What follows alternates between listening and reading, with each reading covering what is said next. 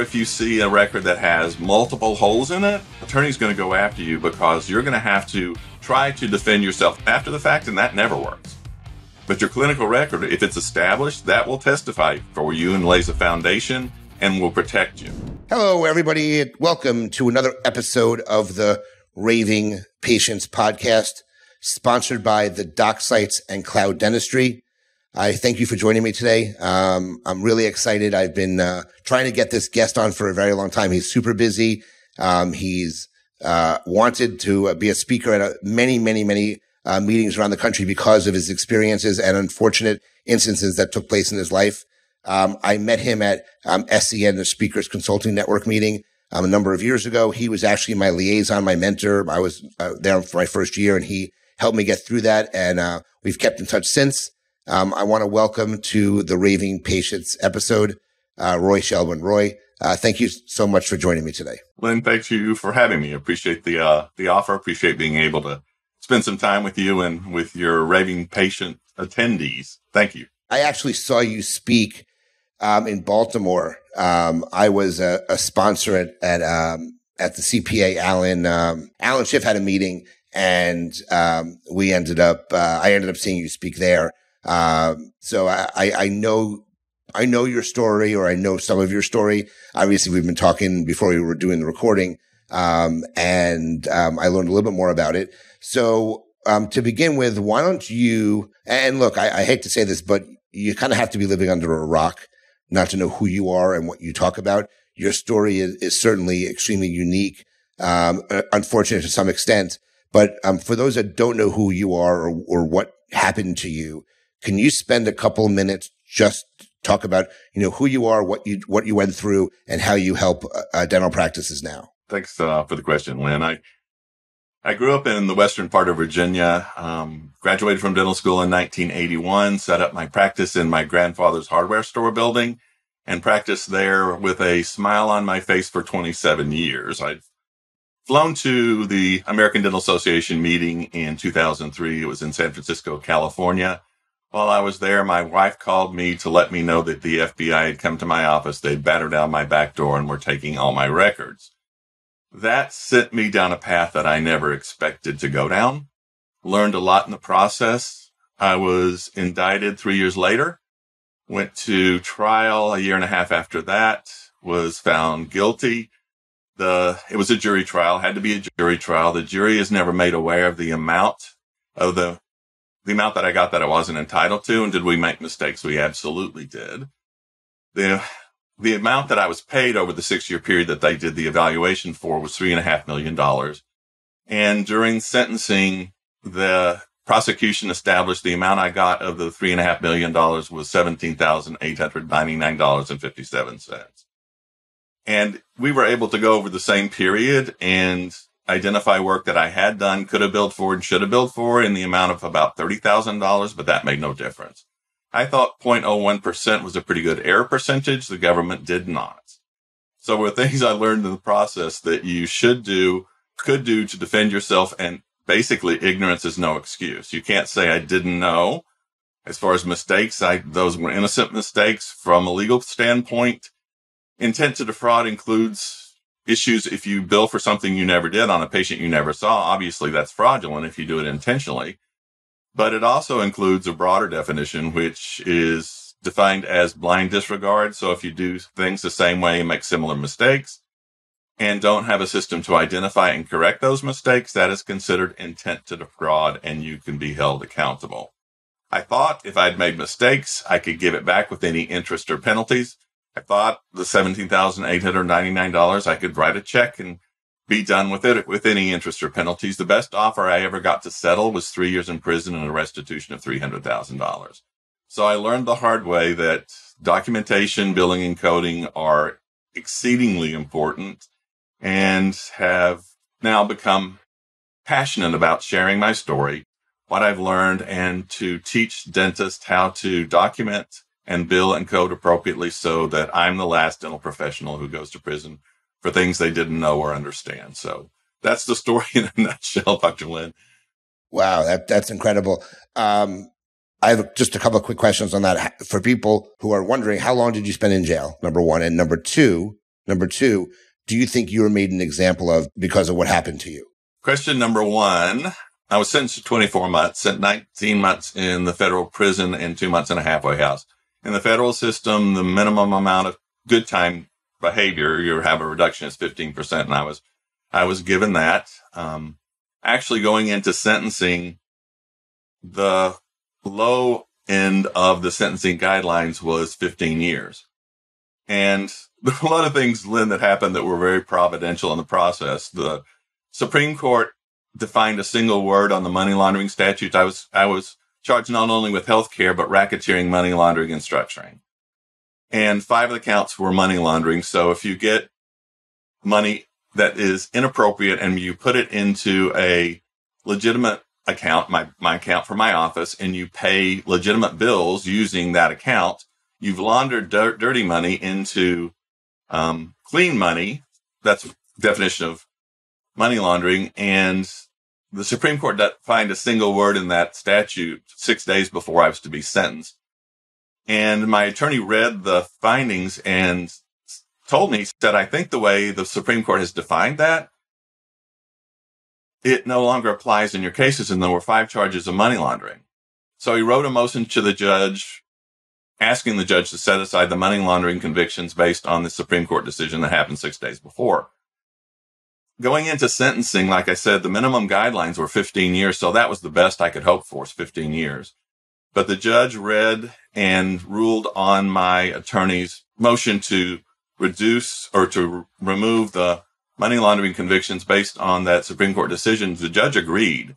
So that reduced the amount of time that the guidelines established to 47 months. And the judge actually reduced it to 24 months, which is unusual for them to do. And in his justification for that, he said that he felt that a decision could have gone either way. So he halved it basically. So 6 days before, so I was sentenced to 24 months, spent 19 in federal prison and 2 months in a halfway house. And what was the second part of the question? I'm sorry. No worries. The second one was, do you think you were made an example of because of what occurred? Absolutely. The prosecuting attorney, he did not directly prosecute my case, but did supervise the prosecutor who did. Ran for governor of Virginia, based part of his platform on being tough on fraud and abuse in the Medicaid system. He was elected. Do you believe in karma, Dr. Lynn? Yes, very much so. He was elected to 2 terms as governor of Virginia, and shortly after he finished his second term, he was indicted for inappropriate recipient of funding. I think mine was $17,899.15. His was $18,000 that he got that he wasn't entitled to. He was found guilty and was sentenced to the same 24 months in prison. That's really funny. Wow. That's crazy. Yeah. That's crazy. It is kind of crazy, but that, like I said, things in life I just look at and go, wow, that's interesting. Yeah. Well, I think you obviously learned a lot from your experience. You now are sharing your expertise in the space, with other dentists. So, I wanted to, hit some of the key points that we wanted to bring up. So, one of the things is, and we talked before in how I evaluate some records from dentists in a number of different fashions now outside of what I do clinically, which is not much anymore. But there are risks in dentistry that many do not appreciate or know about. So I wanted you to go over this because I think it's really important. People think that, running a business being a dentist is hard. Running a business is even harder. And then having to, obviously there's other risks that they need to know about. So I'm really curious what you are going to talk about here. So basically, if you're providing care in a space that accepts reimbursement by a government entity of any kind, and most people think that's limited to Medicare and Medicaid, it is not limited to that area. It includes federal employees. It includes dependent of active duty military. It includes anybody who is covered under the Affordable Health Care Act. All of those, to some degree, are subsidized, paid, sometimes in full, sometimes in part, by government funds. If you receive government funding of any time, there is a 7-step compliance program that is mandated that you have in your practice. And as you shared, Lynn, I speak a lot. I'm all over the country, and I have people raise their hand first if they accept any of those types of payments from any, and almost everybody in the audience does. And my second question will, of you who do accept reimbursement of some kind by a government entity, how many of you have that 7-step compliance program implemented in your practice? And I've had 3 individuals raise their hand in 3 different sessions. And I always ask them, how did you come about establishing? How did you decide you needed to do this? And all 3 of them had an opportunity for the government to come in and do some kind of analysis, audit. It triggered some kind of issue with them. And that's the reason why they've learned. And just like HIPAA and OSHA, the business side, as you mentioned in dentistry, in dental school, are we taught any of that? Almost nothing. And if it is, it's maybe a lunch and learn or maybe half a day. They're going to tell you a little bit. But are you held accountable for all those things? You absolutely are. So ignorance is no excuse. So as far as contract, when you're billing to an insurance company, documentation needs to support the medical necessity for that service you're providing. If it does not, then it can be considered medically unnecessary. And if you're not documented appropriately, for example, in my practice, patient would come and I diagnose a crown. I obviously did not document very well. My business person who submitted that claim would come to me and say, Dr. Shelburne, why is this crown necessary? And I would roll it off and she would write it all down and she would go forward and enter all that into the computer and fire that off to the insurance. And it was paid because it was justified appropriately. However, if you're audited, they will look at your clinical record for that information that was on that claim form. And if it's not in your clinical record, which is your legal document that justifies the need for that crown, if it doesn't exist in that space, then more than likely that insurance company is going to ask for the money back because the legal entity that actually justifies that treatment is in your clinical record, not on the dental claim form. Interesting. Those are just some of the instances where you need to be aware that there are risks and your documentation is very, very instrumental in protecting and defending the practice. That's really interesting. I'm curious, you mentioned all the different organizations that fall under the government, the governmental part of it. I'm curious because, in my final year or 2 of clinical practice, I had the prison system reach out to me and they asked if I would be willing to see prisoners who are now in halfway houses, who have been released from prison and are trying to get back on their feet and they're having issues. And, they have a negotiated rate. They pay a certain percentage of what my fees were. And I was a fee for service practice. So I didn't participate with insurance at all. So they asked me to do that and I did. I did it as I felt it was a good chance for me to give back. And, unfortunately, I met, not unfortunately, but I met some very interesting characters, I guess you can call them, in my time doing it. We probably treated 20 or 30 patients. Some were murderers and I had murderers in my chair, which was kind of a scary thought if you think about it. Other ones where a couple were drug dealers, a couple people, we had someone that were money laundering and stuff like that. But I guess because I did that, I fell under that category that I was getting money paid by the government at that point. So that's interesting. I didn't know that. I mean, obviously I've always been very, good at record keeping. I like to tell a story, and prior I was telling you when I read records, I want to know why the patient came in, what you did, what you used, and what the end result was. You should be able to know almost like you were there or watching it from above. That's the way I look at records. So I've never had a problem with record keeping, but that's really interesting to know. That's a really interesting point. You're preaching my message. It should be a story, beginning, middle, and end. And when you do audits in your practice, a lot of offices think, we need to keep this clinical. No. The people who are non-clinical are the best to review that, because if they don't understand, then you have not documented appropriately. If they don't know the where, the when, the why, if there are anything left open to interpretation, that leaves you open to risk. Because, for example, a malpractice case, if you have a clinical record that is pristine, establishes everything, because first thing, if a patient complains to an attorney, the attorney is going to ask for what? The clinical records of the patient. And if that attorney gets that clinical record and it is indisputable, they will not go forward. It's hard to make a case when there's that much justification, when there's that much foundation. However, if you see a record that has multiple holes in it, the attorney's going to go after you because you're going to have to try to defend yourself after the fact, and that never works. But your clinical record, if it's established, that will testify for you and lays a foundation and will protect you. Great point. And one of the things I'll also say, and this is just, we talked about this briefly, was that if you're not using a computer system, which I think it's crazy if you're not at this point in the world, I guess you can call it, make sure your handwriting is legible, because there's so many people that I can't read what is going on. It's like chicken scratch to me. And I'm sure that's something that you're very big on as well. Yeah, I did an audit for practice in Maryland, and there was a hygienist. I opened the clinical record for that patient, and I literally could not read a single word the hygienist had noted. And I, debriefed at the end of the day, and I had a sit down with the hygienist, and I gave him one of his records. It was from a year and a half ago. And I asked, "What does this say?" And he looked at it and said, I can't read it. He wrote it. He wrote it and couldn't read it. Like, you might as well not have done any of this. You could have gone out and had a snack or something rather than recorded this, because it doesn't help you at all. That's really interesting. So obviously we're talking about documentation, and documentation is of critical importance to maximize reimbursement and minimize risk when it comes to, obviously, even insurance companies to some extent, not even government agencies.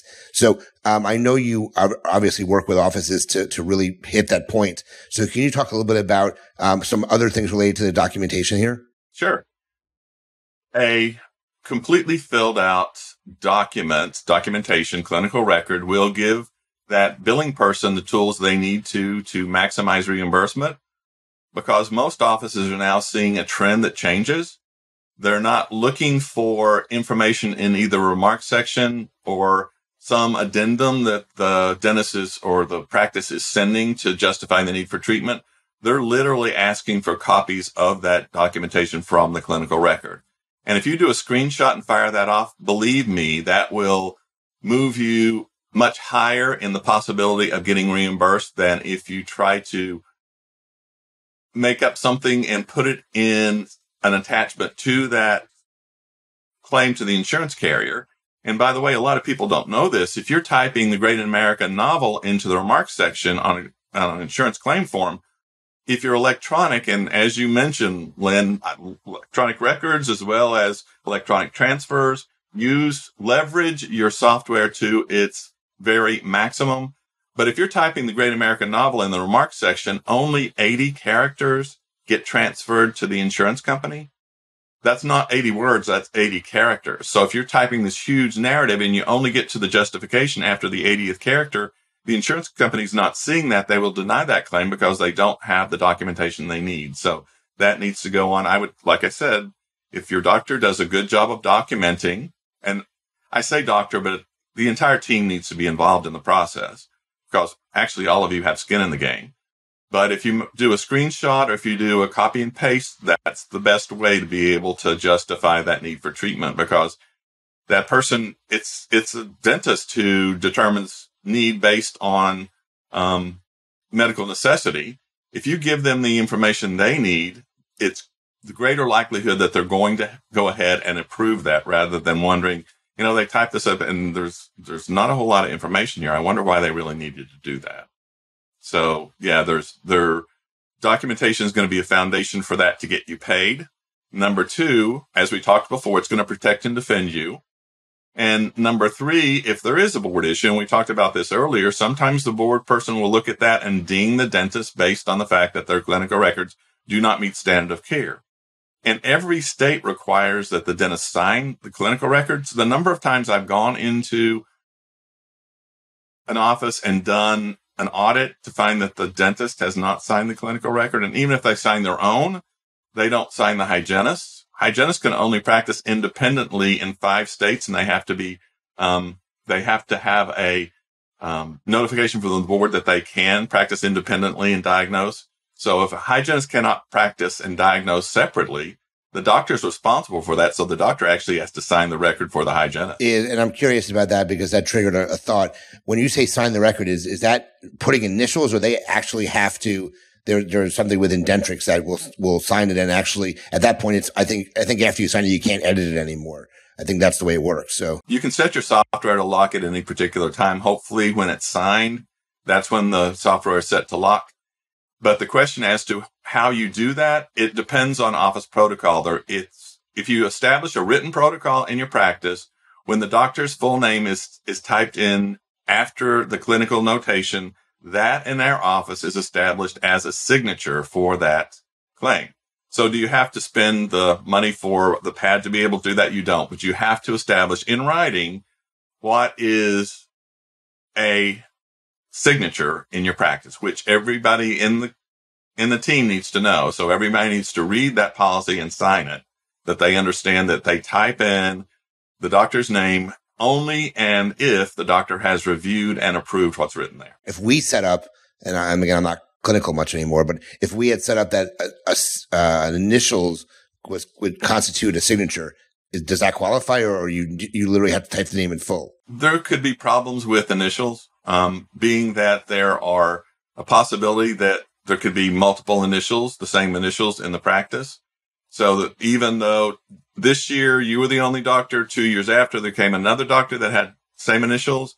So initials can be problematic. I recommend typing. I don't think I've ever typed my name into it. I've always put my initials when I wrote notes. That's interesting to note. I hadn't known that. I just learned something new here. Now you talked about team and how important, obviously, a team is important to running a business. You have to have a great team to be a great office. But you also said that everybody has skin in the game. So I'm curious if you have an employee who is not following protocols, is the dentist ultimately still responsible for what their employees do when it comes to these types of cases? Can the employee get into trouble? So we'll talk about the team aspect now. Yeah. As far as if that team member is not meeting a standard of care, yes, doctor is responsible for making sure that everything that happens in the office meets the standard. And if you are charged with racketeering and money laundering, and in most cases in today's world, if there is an action, and insurance companies will take action against dentists, the money needs to make sense for them. So if it's a huge number, will they take criminal action against the dentist? They will. And as far as the racketeering and money laundering, those by definition are a team of individuals or group of individuals who scheme to have reimbursement that they're not entitled to. So everybody can be named in an action. The dentist always will be, but team members can be as well because you have skin in the game. And has there been actions against practices that did name team members? The answer to that absolutely is.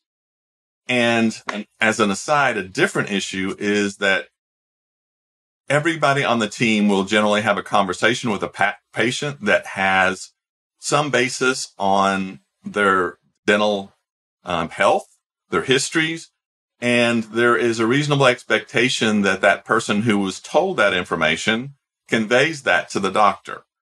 So, for example, a patient calls into the practice and they disclose a chief complaint. That person at the front desk should be trained to be able to enter that chief complaint into the clinical record because that's something that needs to be part of the clinical record. If a patient misses appointments, cancels appointments, they're non-compliant. Will non-compliance have an ultimate result on the success or failure of the work that we provide for the patient? The answer to that is yes. And that needs to be in the clinical record. For example, there's an action against the dentist, a malpractice action. And the doctor says, well, one of the reasons why this failed is because they missed 7 appointments. They delayed treatment for 6 months. They had endodontics. The endodontic opening came. There was a leakage. And if they don't document that in the clinical record, which we've established, that is the legal document that does give the history for the patient. The doctor could say the patient was non-compliant. The patient said, I came to every appointment, never missed an appointment. I did everything the doctor said. Who will the jury believe, the patient or the doctor? The jury is made up of our patients. They will side with the patient almost every time. So there are things that are disclosed to the doctor and as well as the team that need to be part of the clinical record. So all of us have skin in the game because you can be named in the action. And number 2, there is a reasonable expectation that when you're told something that it will be conveyed to the doctor. And if that's not, and the doctor does something not knowing what the patient has disclosed, then there could be an issue to that with that as well. Now, I know that we had already made a point that you're not taught this stuff in dental school. Obviously, I'm learning things that I was practicing dentistry for 22 years that obviously I was not doing the right way. I don't want to say incorrectly. I was not doing the right way though. How does somebody learn about the proper way to document? Because a lot of this stuff is news. I guarantee, and I think you made a point, I think before we started, that you asked a question in your seminar, how many people have had this happen to them, or how many people are doing this? Only 3 people raised their hand. And this because they went through a problem like that. So, how does people learn the proper way to document and make sure they're up to the levels that need to be to protect them? You have multiple ways to be able to do that, just like HIPAA and OSHA.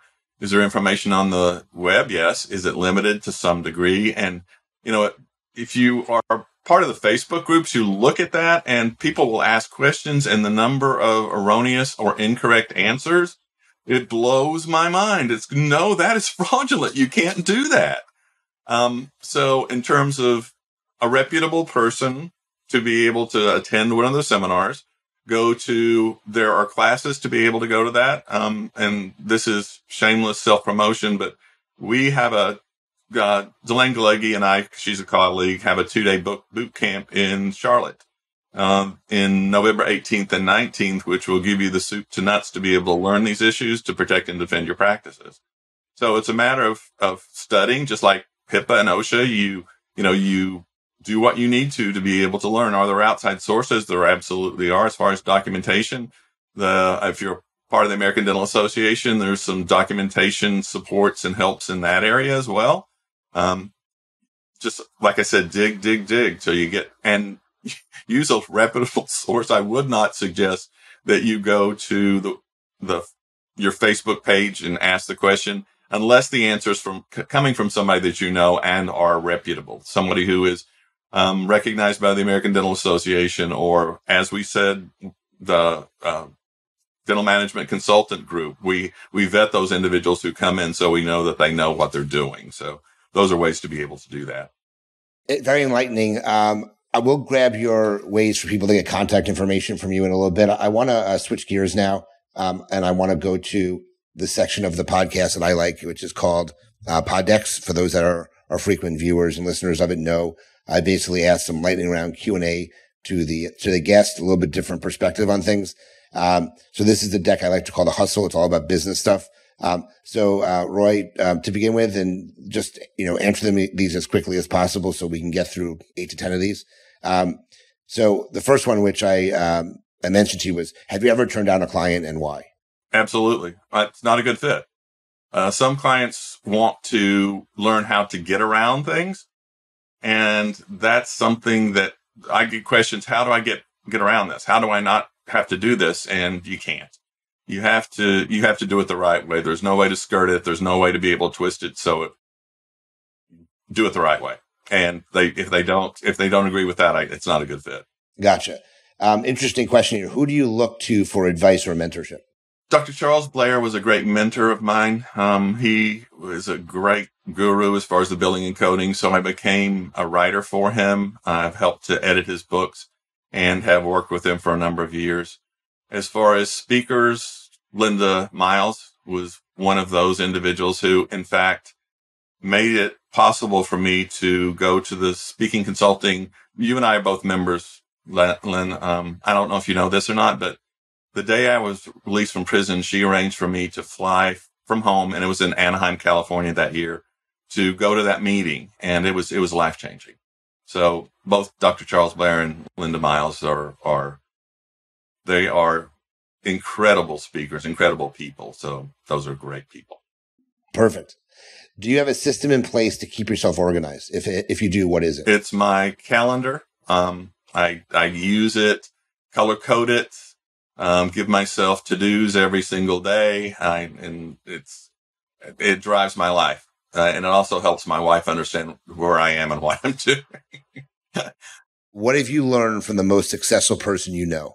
The most successful person, and I'm going to do this not business-wise and personal-wise. It was my grandfather. And the thing he taught me was to forgive yourself. Learn from your mistakes. And that literally got me through. After having been convicted, spending time in federal prison, there was a great possibility of me never forgiving myself. And were there things that affected my family that were horrible? Absolutely. They were in the middle of all this with me. And before you can move forward, you have to accept what happened, forgive yourself, learn from it, and move forward. This is a little different take on things. If you could take a class to learn anything you wanted, what would it be? Foreign language, probably Spanish. I took Spanish in high school and college and can't speak it now, and I'm intrigued. I'd love to be able to. Communication is very important, and I'd love to be able to communicate in a different language. Another interesting question. Speak English in Appalachian American, so you're getting the English today. Who has been your greatest inspiration? Oh, that's a great question. My son. Son graduated from dental school in May when I surrendered my license in July and went to prison in August. He came into my practice and made it work in a very difficult and trying situation, and only complaint has ever been that he's too busy. While I was in prison, he paid my wife's mortgage so she could have a roof over her head, and supported his two sisters. So he's the man I would always want to be. That's great. If you achieved all of your life goals tomorrow, what would you do next? Bring my family together and celebrate. Go on a cruise or Disney World. With my family. Either one. And last but not least, I think this is a good way to end these questions, is what do you think will be your legacy? That he, more than anybody else, loved people, loved what he did, and loved those people that he worked with. That's great. Well, thank you for taking part in that. I appreciate that. Oh, great pleasure. To begin with, how can people get information about the course you're giving? And then if they have any questions or want to reach out to you, how do they get information, or what information do you want to provide for them to do that? Oh, thanks for asking.